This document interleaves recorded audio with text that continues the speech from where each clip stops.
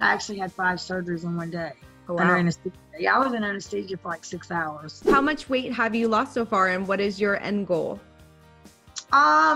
So far I've lost, I think 90, maybe 85 to 90 pounds. Good for you. Yeah, Congratulations. since August. Thank you. So what exactly, what procedure did you have done then? Well, actually what I had done after I started realizing I needed something done, and I knew diet was going to get it for me because it just wasn't, because I love cake.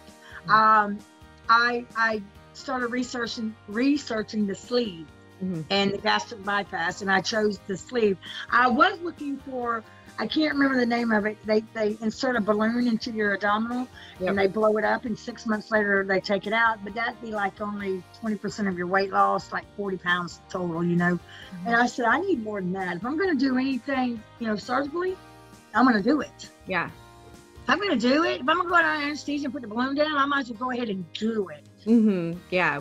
Were you scared going into this whole procedure? You know, I wasn't until I got close to it. Yeah. Like I was all ready, and I was still ready, but started thinking, what if I don't come out of anesthesia? You know, what if something goes wrong? Yeah. I always lived on the edge, like working doubles and all, and you know, sleeping 3 hours. So, but as you get older, these things start clicking in your mind because your age is telling you, you're not as young as you used to be. And I never thought I would say that, but that's the truth. Yeah. So I thought if I'm going to have this sleeve done, it was approach to me that I could have because all the weight loss was going to be doing. I said my skin's going, even though my boobs lost weight, they've always been big. I said they're really going to, fast weight loss is going to shrink them because of the fast weight loss. Even though they never, when I'm on a regular diet, they wouldn't do that. So I decided to do breast surgery while I'm there, reduction. And everybody's like, what? I'm like, why not? You know, I got the opportunity from my wonderful coordinator, Natasha.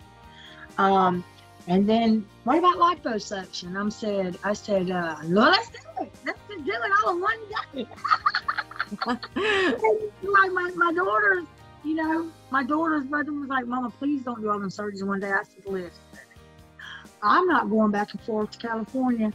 I'm going to do everything I can while I'm there, and I'm strong, and I'm going to be all right. I said, this is something I need to do.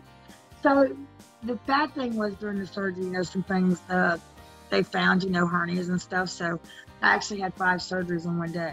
Oh, wow. Under anesthesia. Yeah, I was in anesthesia for like 6 hours. Oh my God.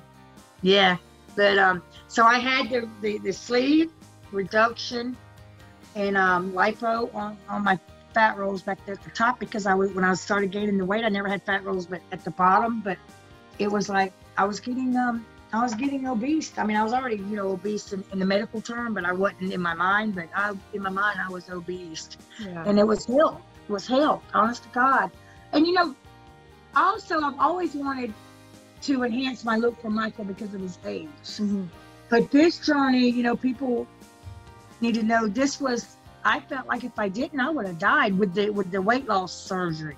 Sure. Yeah. I mean, you really thought like, if I don't do this, this could be it for me.